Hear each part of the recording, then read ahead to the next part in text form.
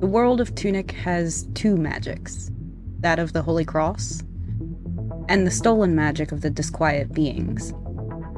But when these two magics are combined, they become a sinister fuel and grant the power to defy death.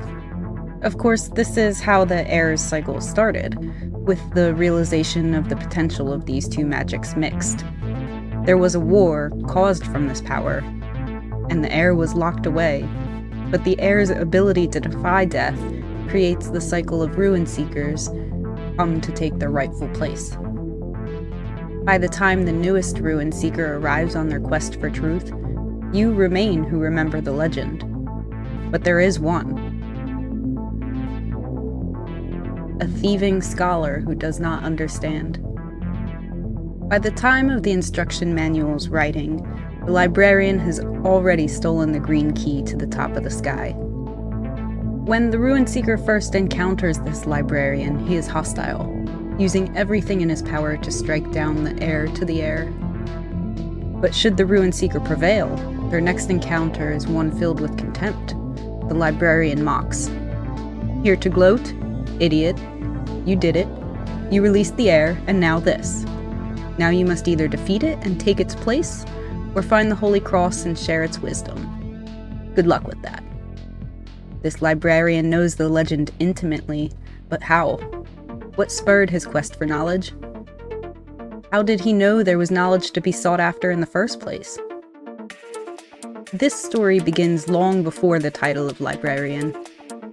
It begins with the custodians of the Eastern Vault, versed in the disquiet magic, learned in the power of red, green, and blue. The custodians were entrusted with the red key and coaxed the last great war machine to guard it.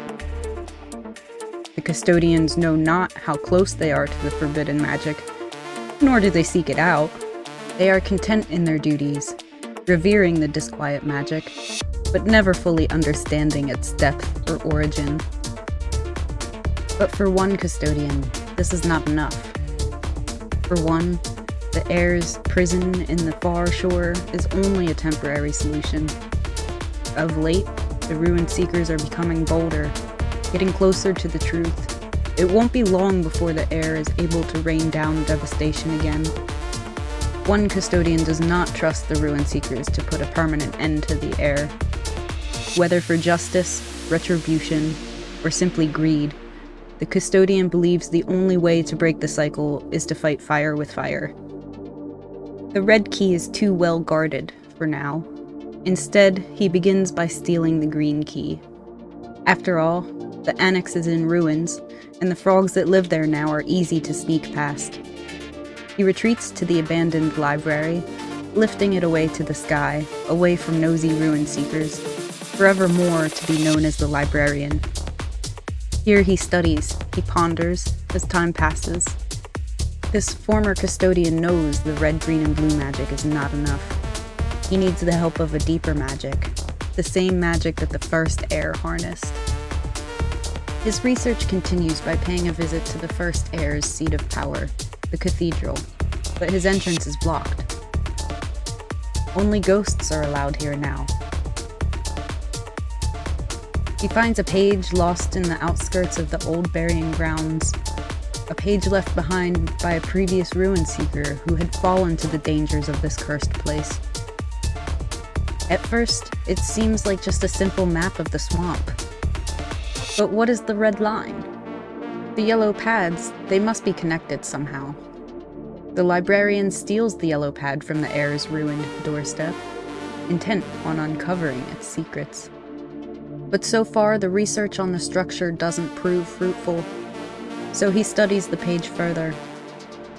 Its reverse is a map to the custodian's ancient monastery, long since abandoned and destroyed as the heir came to power. This map even shows the devastation.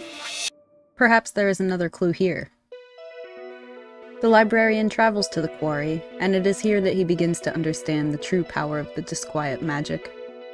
The same magic he and the other custodians use. Only this magic is warped, and was once amplified by the heir using the power of the Holy Cross. He knows it is forbidden, but he is well aware of the legend. He knows he will not make the same mistake as the heir. He must find the Holy Cross and a way to the far shore to confront the heir. He takes a relic from his ancestors' past, a sentient guardian. While it does not provide any clues, it becomes a sort of companion, a house pet. However, there are ominous dark obelisks from the quarry. It is horrifying what the librarian finds at the bottom of the former monastery, but the research must continue. A power radiates from these structures, and the librarian steels himself against the screams, taking one back to the library for further analysis. He puzzles over the dark obelisk. What he now realizes is a sarcophagus, a power cell. Does using it siphon the contents for fuel? Or does it function more like a conductor? He ponders at the top of his tower. Again, the ruined seekers are getting closer, too smart for their own good. Should they come too close, threaten the librarian's mission, he makes the trek to snuff them out. Occasionally, one will have another page for him. A picture of a ruined seeker at the door in the mountains, a list of spells. But one of these pages brought to him is more interesting than the rest. A map of the teleporters. His is the bottom right, the one from the old burying ground. If only he could get it to work. The reverse of this page is a map of the cathedral. The librarian realizes his teleporter does have power from the sarcophagus, but something is still missing. The power of the Holy Cross. Without a way into the cathedral, the librarian is hopelessly pondering over the map.